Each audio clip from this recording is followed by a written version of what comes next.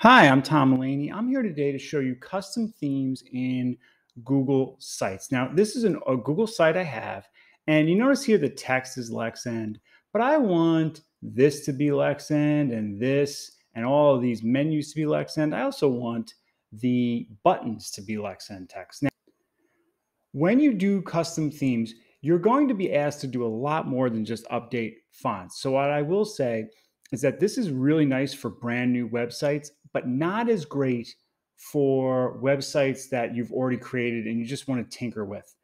One of the things you'll definitely want to do is get your hex color on your clipboard or in a Google Keep Note. Same if you use a banner image that's a URL, it's on the web already. Then you'll definitely want to copy paste that URL. You'll see why in a minute. So let's update this theme. Let's do a custom theme, create theme. And we'll give it a name. And we are asked to add a logo. So you want to make sure you know where your logo is.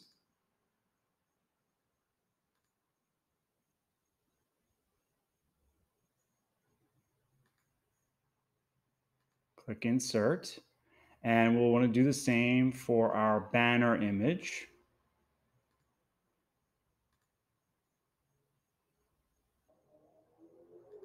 And there's the banner image. I'll insert that. We click next. And then for the colors, you'll want to click customize colors. And what I suggest, remember I copied the color that I used before? I'll paste that as the first color.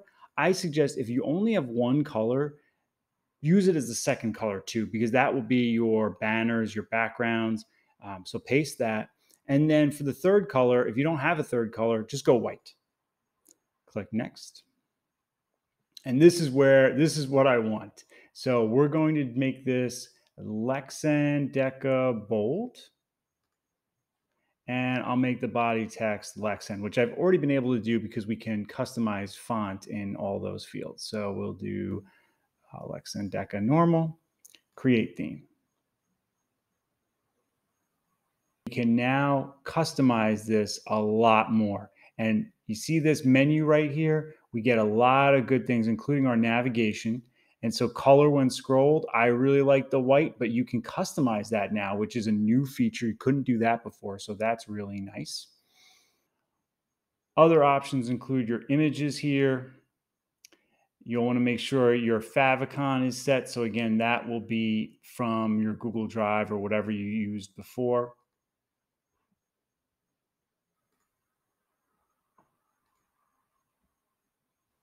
One thing that's very nice is on components, you can tinker with the button colors.